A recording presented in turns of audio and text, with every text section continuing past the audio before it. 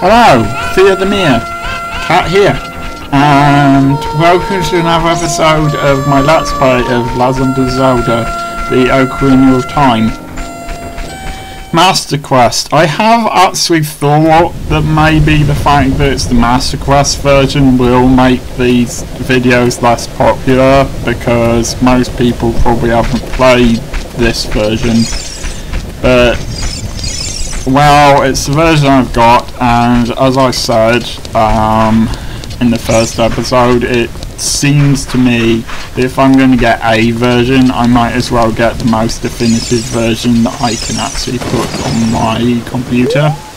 So, you might have noticed a little clue there on the ground. There's the Triforce, and that's cluing you in on what you have to do here, which is to use the royal tune, the Zelda's Lullaby.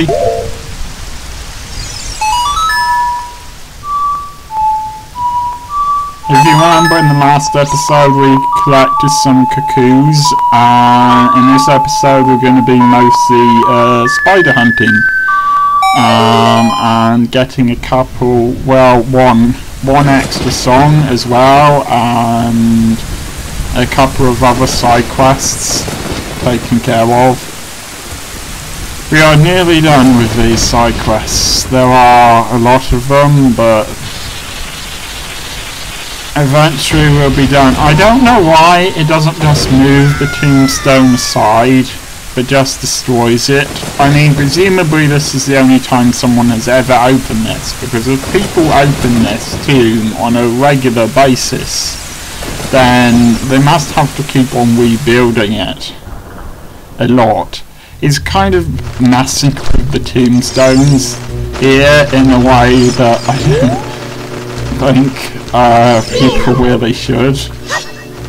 I suppose he's doing it for this mission, which is a necessary and important thing to do to save Hyrule, but still, you know, this is sort of like destroying the people's pots and their containers in their houses in order to take the rupees inside that don't belong to you.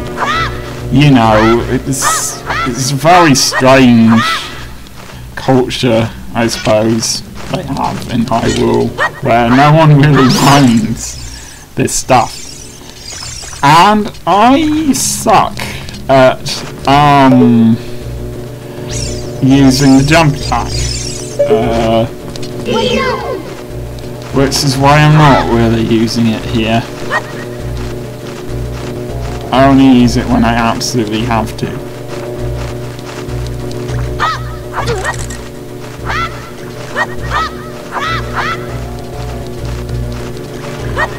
I believe it's Z plus A when you're on the N64 to do the attack, the jump attack, which would make it a lot easier to kill these things, but never mind. I guess with the two it doesn't matter that much, because the only way to destroy it is using Zelda's Lullaby, and only members of the royal family get that, and there's no reason the royal family would destroy their own tomb, so maybe that's why that's okay. I don't know. I mean, these people must have gotten in here somehow. Obviously they're not the royal family, because their bodies are not intact, as it were. Speaking of death and morbid things, these are the Gibbs-Oaks, and I don't know why I'm laughing, because they are creepy things. That has to be said. Zombies, basically. And I make this screeching noise, but apart from being quite scary, freezes you on the spot, which makes it easier for them to attack you.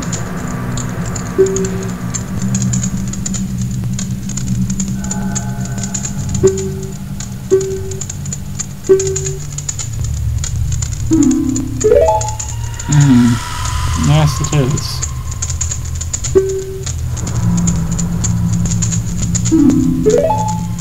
I believe you meet the Composer brothers in Majora's Mask. Suppose it's possible you meet them later on in this game. I really don't remember.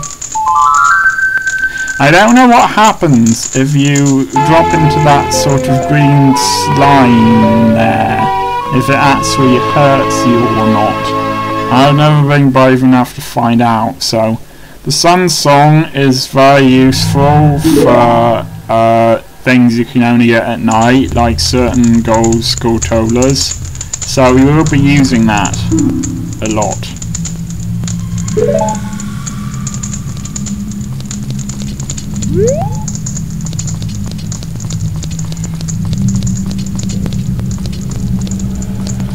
So I suppose I ought to sort of show off to you what Gibdo does as well and what it looks like. So that's just why I'm doing this. But you have to be careful, see, because it's frozen you. And fortunately, using the Sun Song also sort of stuns them. They will start moving again if you attack them. If you just attack them the admittedly silly way I do, which is by not doing any jump attacks at all, or any kind of special attacks, but just the basic sword cut, then they do take a long time to be destroyed as well. I've cut out a lot of the times when Gibdos have attacked me and I've basically been killed by them. They do a lot of damage if they catch you. Now if you pull the wrong tomb here, you awaken a Poe, and the Poes are ghosts and they attack you, so just watch which tombs I'm pulling open.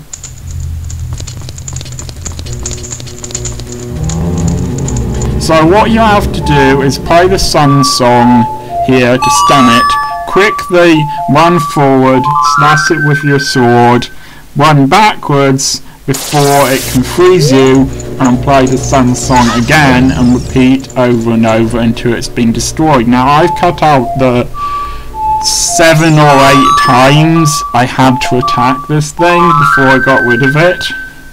It does take a while if you just use a normal sword attack like that. I really ought to practice before the next episode on doing better sword techniques.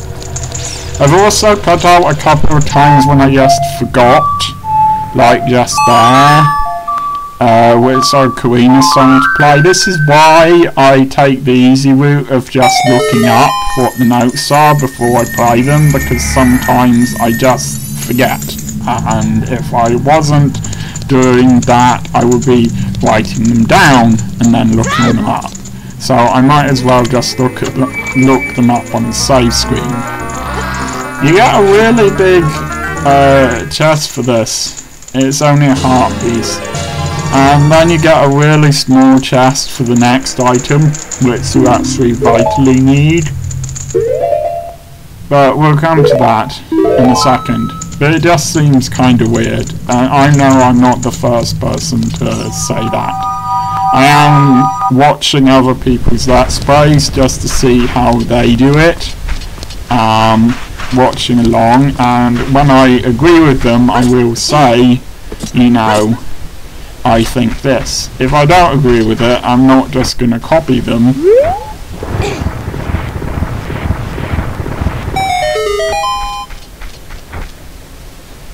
It's kind of weird how the gravedigger just sort of passes you by, you know.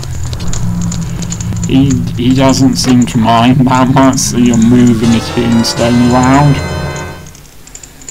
You can buy a Hyrulian Shield, but it's much easier just to go this way. Now the interesting thing about this is I've heard that originally Hyrulian Shield had the crescent moon of the Islamic crescent moon on it, one of their symbols, but then they changed the design because that caused controversy.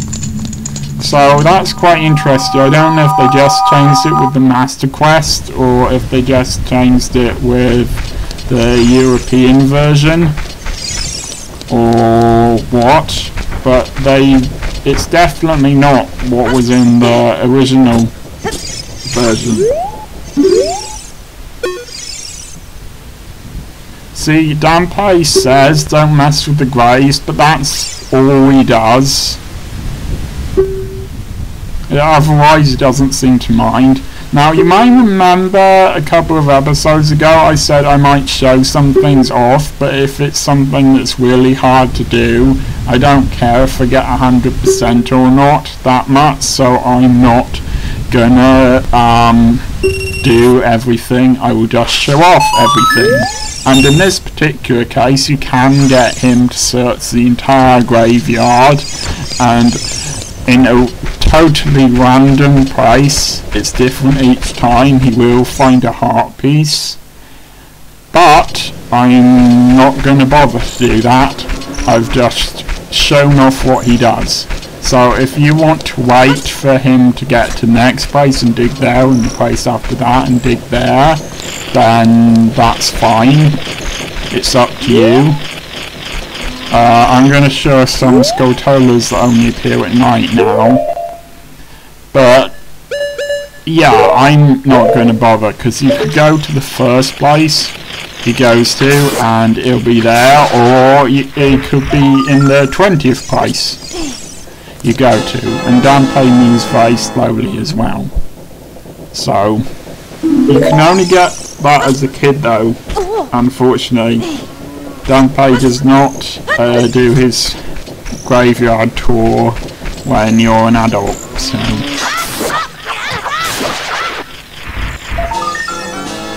Now, it's the house of Skulltula that gold Skulltula was next to. I'm not going to show it off in this part because it's really creepy. I'm only going to go in there if I absolutely have to.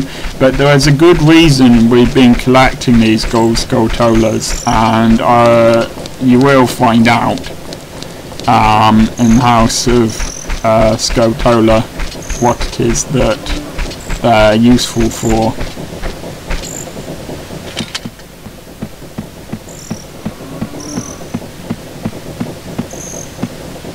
For some reason I forgot, but I actually had to be on the ground to be able to get that.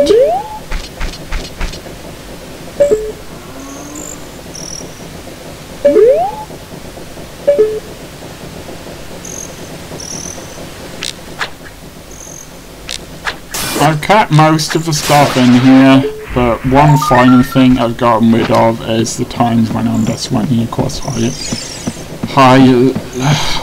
Shield.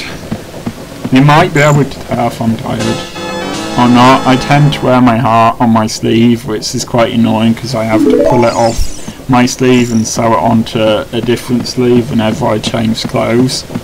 But yeah, because I wear my heart on my sleeve and I tend to show my emotions quite easily, you might be able to tell if I'm in a tearful mood, judging by my commentary on the games, or if I'm not. And I'm quite tired right now.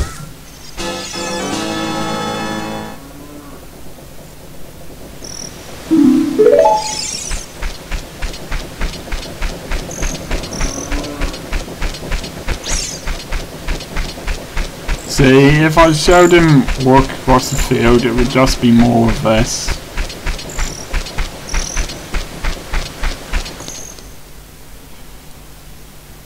So, skip ahead a bit to the entrance to Kakuri village, and you get to see another glimpse of the big style child there, because I didn't think I showed it off very well in the last episode, and I seem to just come across one then, so What happened here was I thought because it was getting close to day that it actually reached daytime by the time I get into Kokori village.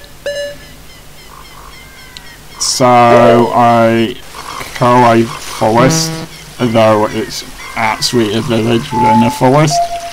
So I played this and you'll see what happens.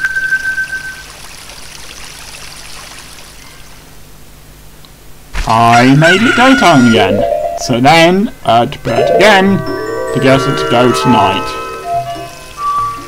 Anyway, yes, it just starts off from the entrance to the area if it's an area where time doesn't pass and it doesn't go from day to night. So if you go up onto this mound into the Nurtle Brothers house, which is here, it's just next to the place where you called in to get the Kokori sword. Then you can go around the back of this thing and get another gold Skulltula, which is going to be the last thing we do for this part. Skulltula hunting sort of episode.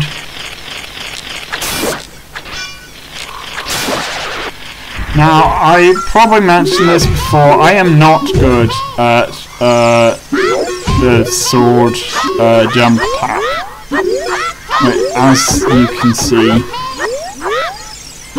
And Ava just keeps on saying hey until you talk to her, so if she keeps on doing this, you might as well talk to her. She doesn't have anything interesting to say, but she won't shut up. Otherwise,